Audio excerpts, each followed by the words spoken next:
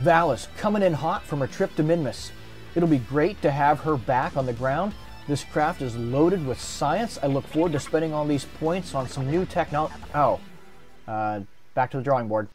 This is Echo 3, and let's continue our modded career mode discussion. First thing we should do is pick up some more contracts. Here in the mission control, we can pick up one. Here's one that looks fun to me. We're going to take some tourists on a quick flight near the Space Center. So we can do that pretty easy. They don't generate a lot of funds, but for me, flying airplanes is just something I enjoy doing in the game.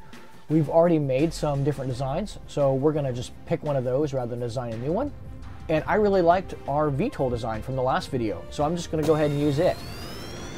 Do you guys have favorite things you like to do in the game? Are you more of a rocket person? Are you more of a person who likes to fly around? Let me know in the comments what your favorite things to do are in the game. The VTOL design in particular was just a lot of fun. Making VTOLs can be quite interesting. If you like that, I like making helicopters as well. Just these craft tend to be rather versatile if you need to go to different places around Kerbal. And these different airports are from the Kerbal side remastered, and I have a contract pack with giving aircraft a purpose that lets me take advantage of all these different airports. So that's been a lot of fun to me. There we go, that was a pretty easy mission to do. And I'd like to pick up another flight contract, but in this case, I'd like to try something new. So let's open up a new airfield. So we're going to go to mission control here, and we have a contract to check out this new airfield. It is a little ways away, so we'll need a plane that can make that flight. But we can do that. We've got all kinds of parts available to us. So let's pick that, and we'll go over to the hangar and design a new plane. So far, we've really been using jets, and I'd like to make a prop airplane. And if you have the breaking ground parts, you might enjoy making these as well. And if you ever have difficulties with the props, I have several tutorials on how to make prop-driven aircraft. Most of this aircraft design is going to be very similar to my other airplanes. I generally draw inspiration from what real-world airplanes look like. I figure, you know, those engineers probably knew what they were doing when they designed the airplane, and copying their overall designs might not be a bad idea. Anyway, that's kind of where I get my inspiration from, is how do things look in the real world. Now, I want to make an electric-driven airplane, so we're going to use lots of batteries just in case we don't have enough, say, solar energy at the time to keep us running. These are the small electric motors, and in hindsight, I was kind of thinking about using the medium rotors that I hadn't unlocked yet, but what I do as far as setting the power on them, it was more thinking like, oh, this is what I do normally. I normally use the medium rotors. In the case of the small rotors, these are going to be underpowered, functional, but underpowered. Getting the propeller blades set right is kind of a tricky thing, so you really got to watch what you're doing. If you see what I'm doing here on the screen, I'm setting one rotor to go clockwise and the other to go counterclockwise. That'll give us a counter-rotating design, which will keep the craft stable. And I'll have one set of propellers set to clockwise rotation and the other set to counterclockwise rotation. I will start with the propellers deployed with a deployment angle of 0. So I want those stripes to be facing me and flat on the front of the airplane. Then I'll know that they're set up correctly. Just copy and paste over to this other side, and then reverse the direction of the rotors from counterclockwise to clockwise.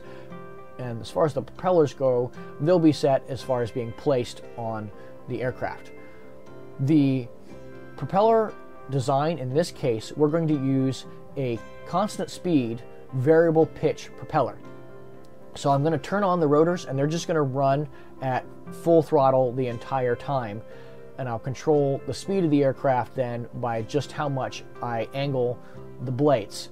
I'm going to set this up with the Cal 1000, so we're going to use a pitch angle from 0 to like 45 or whatever.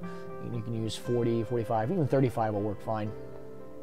It just depends there what you kind of need out of the craft. Then as I move the throttle up and down, it will change the pitch of the blades with 0 throttle, giving me no thrust. It's an electric airplane, so I'm going to put some solar panels on here to help charge the aircraft while we're flying. And I think in full sunlight, this will be plenty of power. Now, speaking of power, I underpowered these motors. If you saw what I did earlier, I gave them like 5% size. That will not be enough. I end up coming back and I up it to 25%.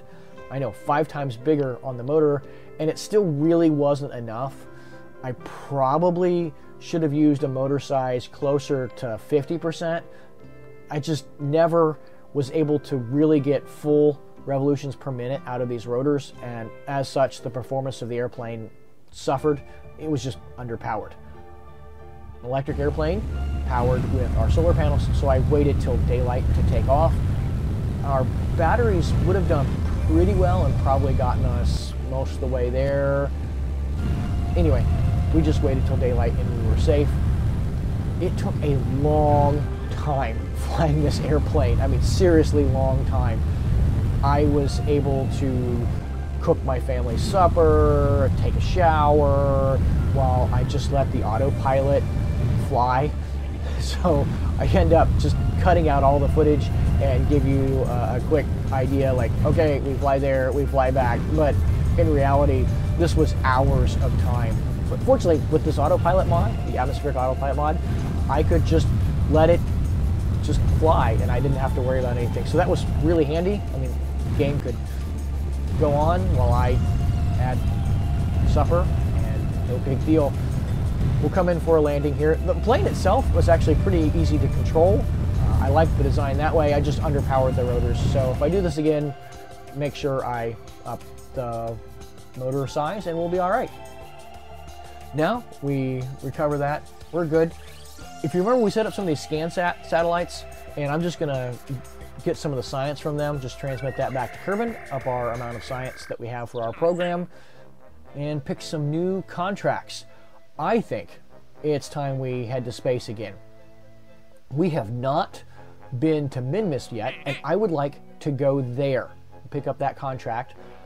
Now, we can do other things. We have these ScanSat contracts here to scan Minmus, and there's a couple ones here with this radar stuff. We'll get these contracts, 2 of them. So we'll do 3 contracts with just the 1 mission, and that should work out well for us, both with funds and with science. Now, we have an aircraft that we've made before, the spacecraft that we took to the Mun, and actually we've used this in general for our first orbital flight. So I know it's a fairly solid design. Let's just add a cargo bay, and we'll throw in our science experiments in the cargo bay. Especially these ScanSat pieces, they create a lot of drag, so I'm going to want to put them in a fairing or a cargo bay of some kind, and I don't think they'd handle the heat of re-entry overly well, so we'll just protect them that way. Other than that, that's the major change on this ship. I'm adding a couple more solar panels, and these are the retractable ones, because the ScanSat experiments take a lot of power while they're in use. And I'm switching out the engine on the bottom there for one of these near future engines. It'll give us a little bit more efficiency, a little bit more thrust on launch. It seemed like a good idea. We've got a newer, better engine. We can use it. And we just added a little bit to the actual space plane itself. No major changes. Getting into orbit was, again, fairly similar. We got plenty of delta V for this mission. Minmus actually can take less delta V. Landing and return Minmus mission will take less delta V than going to the Mun and back. So, you know, this craft can go to the Mun. It should be fine for going to Minmus and back. We'll just set up our transfer here. And I don't think I have a tutorial on specifically going to Minmus. It's probably one of the easiest places to get to, is really any place in the game. Definitely the easiest place to land on if you are just starting out. I move my maneuver node around and set up a good encounter. Because I'm using these ScanSat parts I do want to come in on a polar orbit, so we'll set up that.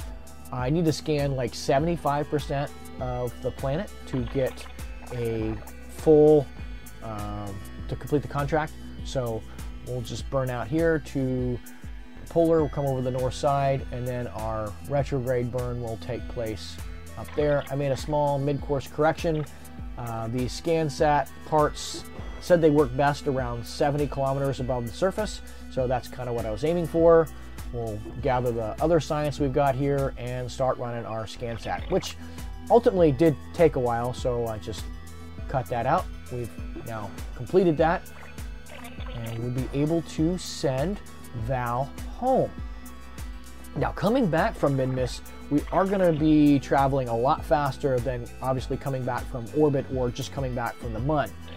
And at the video start, I had some issues with trying to figure out how to return. In this case, I burned the last of my Delta V and was able to slow down enough. And it looked like we were coming in just right to be able to come back to the Space Center. I thought, well, that'll work out well. Hopefully, Val is able to land this thing. We're not coming in nearly as fast as last time, and I really like these vertical stabilizers that I can flare and use them as air brakes. For one, it really doubles up what you can get out of a part, so it means you need less parts and you can get the same functionality. So doing more with fewer parts is always a good idea. And right now, this craft is laden with science, and we have a safe landing. Val did beautifully on this mission, so just good to see that. We've got a decent amount of science points we can spend. If you remember also from the last video, besides the VTOL, we sent a bunch of Kerbals into space for camp. I think it's about time we bring them back. And what better way than with a contract to do an orbital rendezvous and docking? Just makes sense. Now, I'd like to pick up a few parts for our space planes. I need to return like 14 Kerbals from orbit, so I'm grabbing some bigger parts in order to do that. And, you know, sometimes choosing, we've only got so many science points here, and I really want a few more nodes than what we have. But in the end, this is kind of what I end up choosing. We're going to use some of these, it's more like conventional airplane parts. These really are not space plane parts as much. But this engine and a little bit of fuel will be plenty for the plane part as far as any orbital maneuvers and getting into orbit. Throw on just a little bit of wing surface. Only needs to have a controlled descent as we try to land it back on Kerbin. You might think, wow, this design seems somewhat familiar. And yes, I do draw inspiration from sci-fi and real designs as well. It kind of looks like the Air Force's autonomous shuttle craft as well. I don't know, it's a very workable design. I did some testing with this, and I just thought it did really, really well in testing. So I thought, I'm just going to replicate this for my video. Well, this does work well. It just seemed like I had more trouble when I fly for the video than when I try flying in my testing when I'm just messing around. So we need a little bit of solar panel. We'll need a docking port. Throw on some little bit of RCS fuel. So we have like 15 units of RCS and these small RCS thrusters. We don't need much in the way of monopropellant. We can use our engine for most of this. We'll get really, really close and just use RCS for the last tiny bit of maneuvering to get the docking port lined up. You can dock without docking ports, or sorry, not without docking ports. You can without docking ports with Claw, but you can dock without RCS. It's just tricky. I find having a few units and a little bit of RCS thrusters can make the process a lot easier.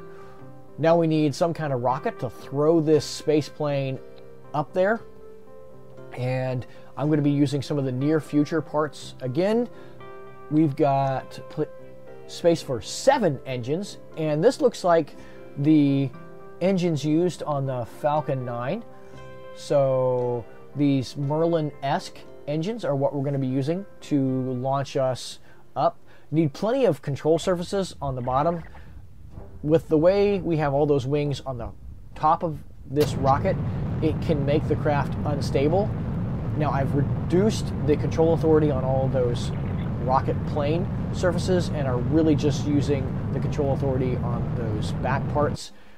And in testing, this worked beautifully. As I recorded, I really struggled with keeping this stable. Now we're getting up into orbit, and at this point I'm starting to think about Rendezvous. I waited till the station was kind of over the ocean there before the Kerbal Space Center continent. And when I do that, we should be able to rendezvous with the station in less than one orbit. So this is kind of like what the Soyuz does with its fast docking method. We don't really have to do that, but I'm watching my closest approach markers, and in this case I'm looking at the purple ones there on the back side. So in about half an orbit is when we're going to make this approach. Now, one of my favorite techniques is I try to burn on the target side of the retrograde marker.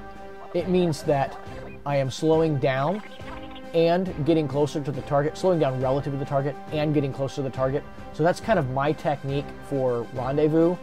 In this case, I'm trying to dock, and I don't know, I am really, really rusty. Or maybe it's just Val who's struggling. We'll blame it on Val instead of my piloting, because, you know, she's the one in the pilot seat. Anyway, this was, for some reason, a real struggle. Normally, I dock just fine. Maybe it's where I put the docking port. Normally, I like to have it on the front of the craft and just point that way. In this case, I switched that, and I don't know, I just seemed like I struggled, maybe. But it does end up working out well if you want to watch me struggle here. And like, oh, wow, you know, this YouTuber struggles with docking. Well, yes, sometimes it is a pain. And we've transferred all our crew over, and it's time to return them back to Kerbal.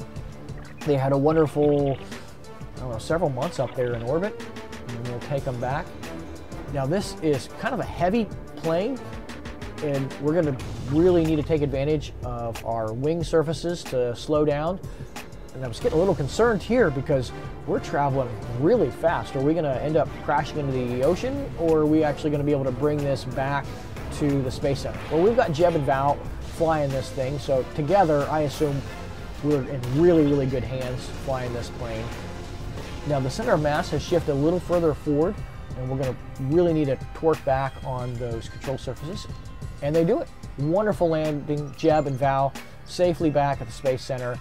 We have leveled up some of these tourists, and actually we can check the Space Center and see that these tourists, 3 of them, have become new Kerbalnauts for our program. Great to see what we'll do next with these guys. This is Echo 3, and thanks for joining me. I will see you next time.